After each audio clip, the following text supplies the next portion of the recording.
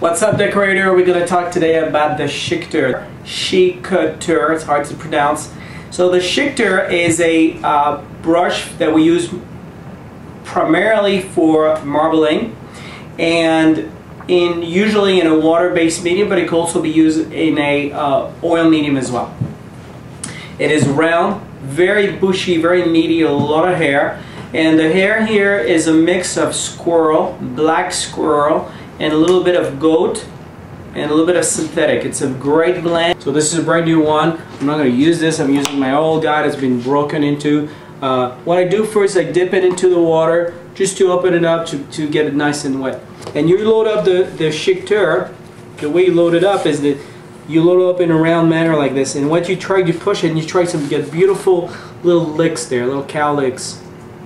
And that allow you, and I'm holding this towards the end here so it's a lighter, and it allows me to create a beautiful, very marble-like pattern throughout your surface. A bit of yellow oxide, nice and open, and on the end just a little push down to get a nice little lick like this, and then there we go.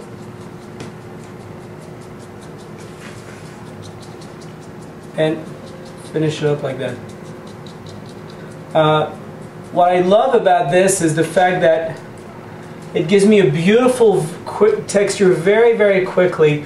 I can come back here and there, creating a little bit of differences. Now I'm going to do the negative part. Before I did the positive, which is this, now I'm going to do the negative part where I glaze and then I remove.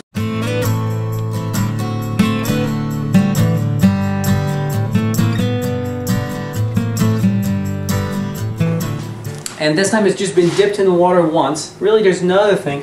And all I'm doing now, I'm using this to create a beautiful texture. And look at this, I'm getting some nice little vein. I rotate it. And now I want to open this further. All I have to do is clean the brush furthermore, wring it out.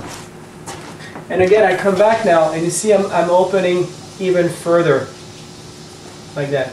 And that allows me to get a beautiful texture that will be perfect for a lot of the marble.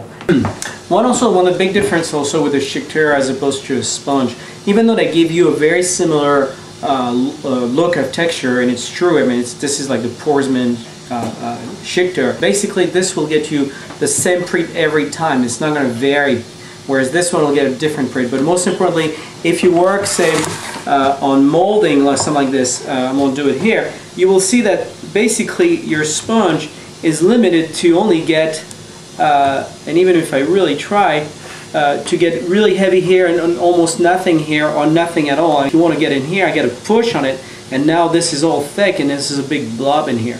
So, not to mention that your hands are covered with paint after a while. Okay, and with the Chiqueteur, you'll be able to get right into those groups. So you start like this, you move around, and then you get into this little detail. See that? Up. You get in there, and then you can always get back in there. You see how you get right in there and it's even, there's no overlap, and how quick is it? Look at that, look how much load you get out of this. It's really a phenomenal brush for this type of thing. But you can really control where you put it, like this, in corners, in very tight grooves. And see, I haven't reloaded once, and look how even this is. Whereas this, I skipped everywhere and it's getting really chunky in here.